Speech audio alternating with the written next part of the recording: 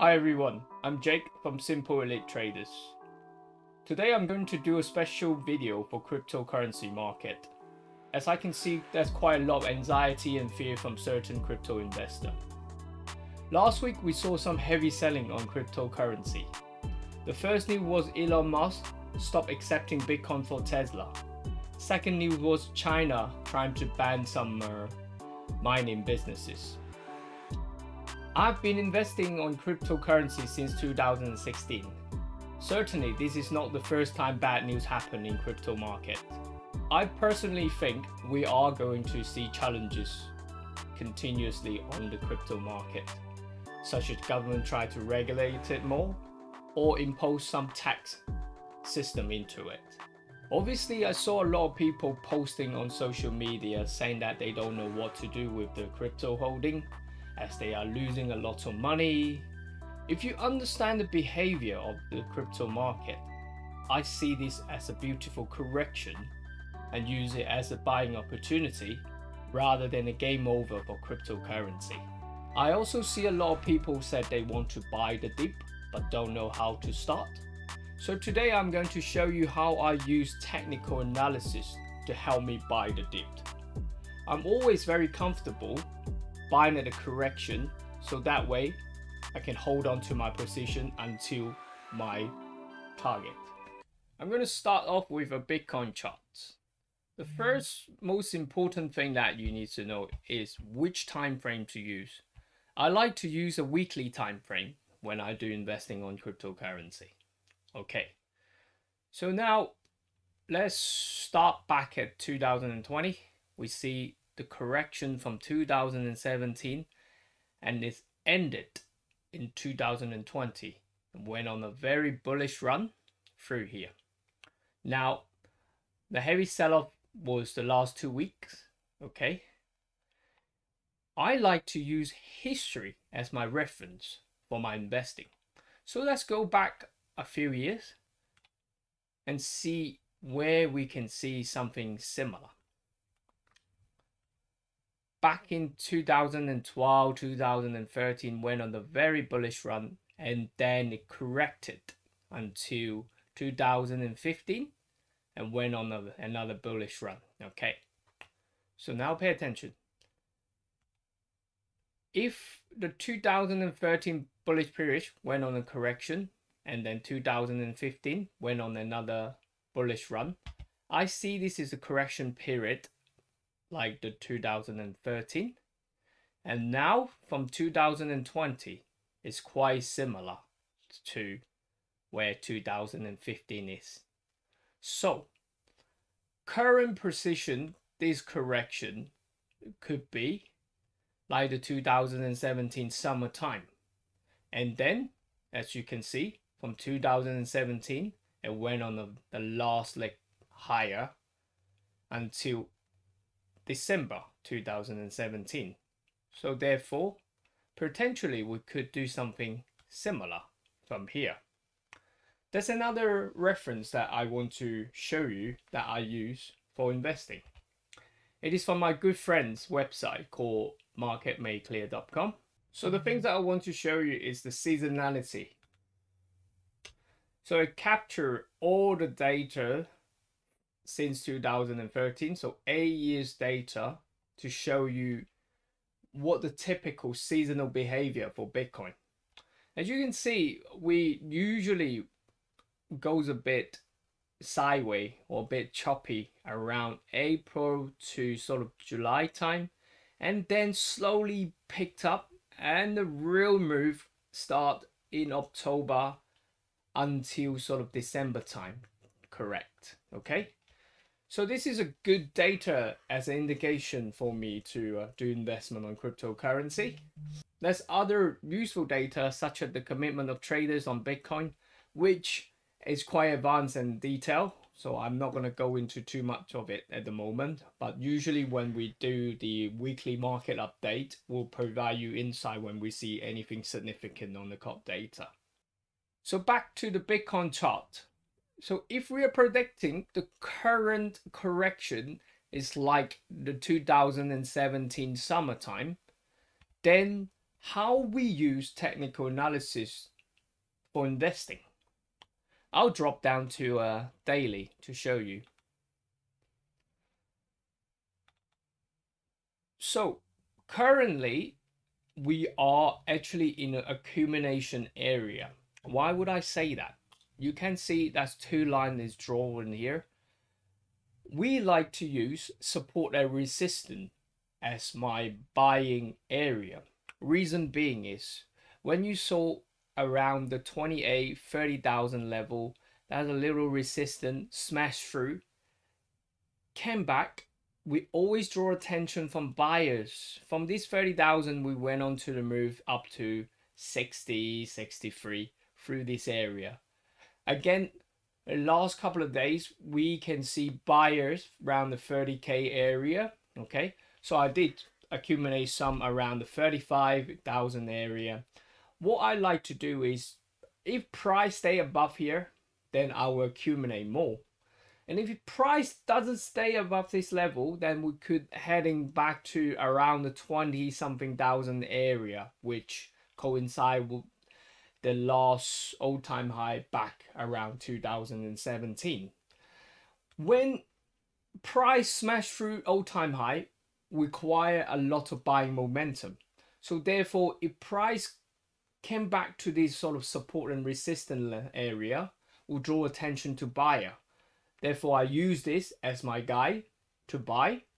And it's very difficult to say, oh, where is the lowest? So therefore, do not buy your 100% in the 35 or 30,000 area. Always trying to allocate some backup funding in case price drop lower, or if price confirm you are correct, smash through back above the 40,000, 42,000 area, then you can accumulate the remaining balance of that.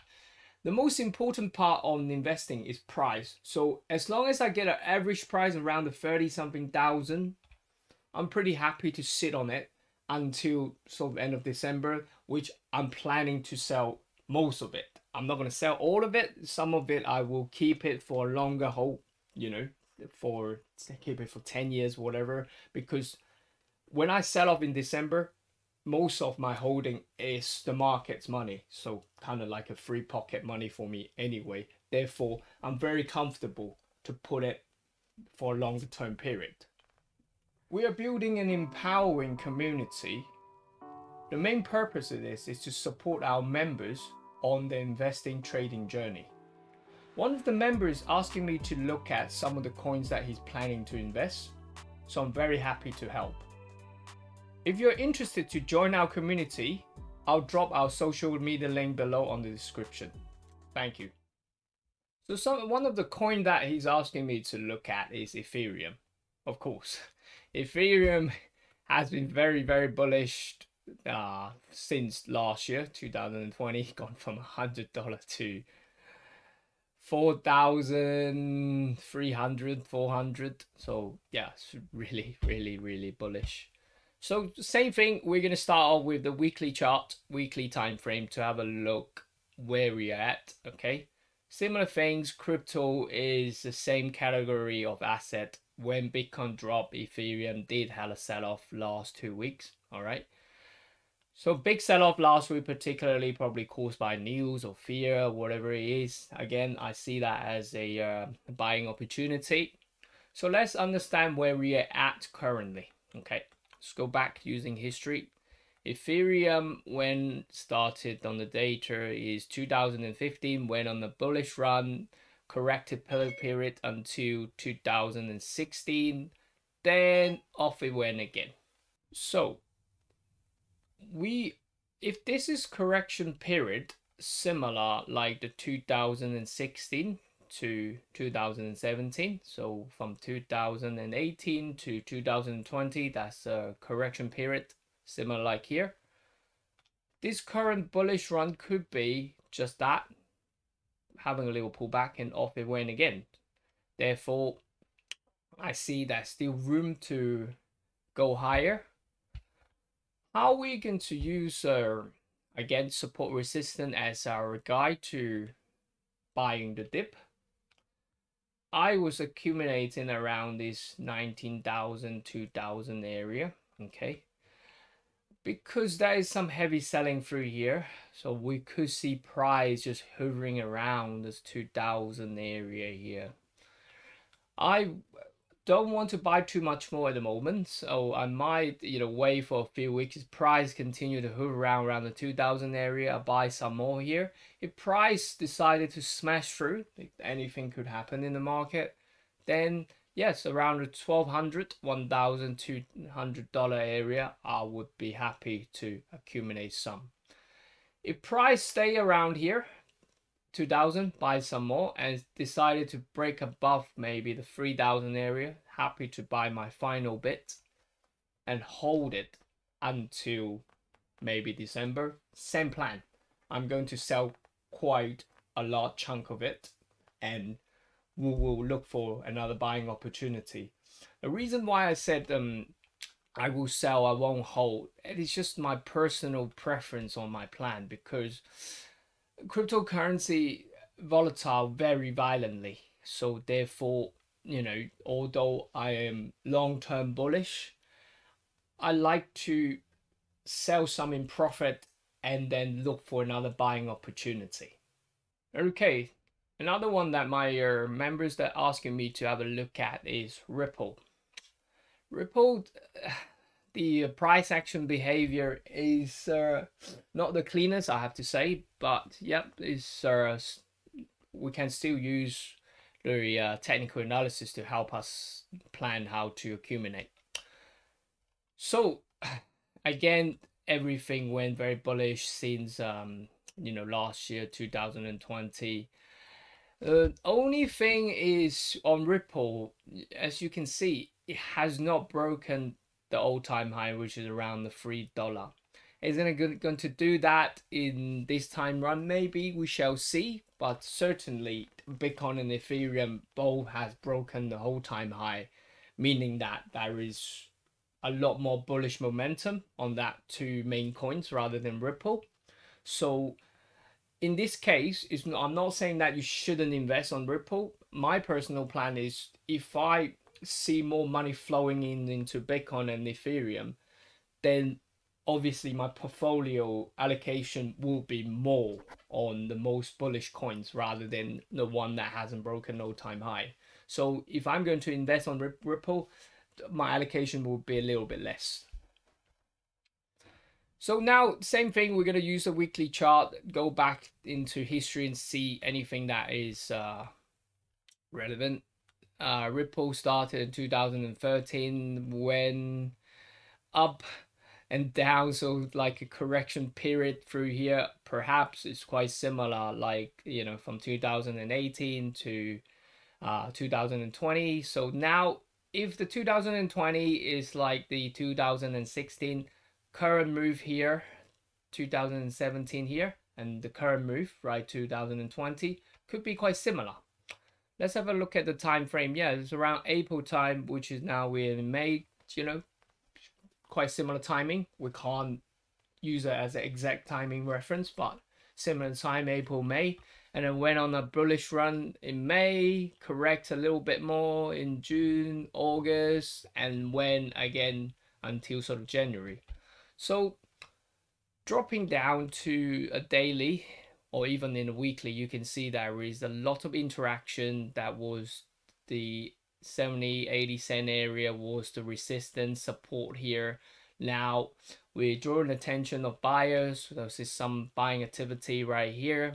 So it wouldn't be a bad area to start accumulate some around perhaps today's bar, maybe dropping down around the 80 cent, 75 cent area.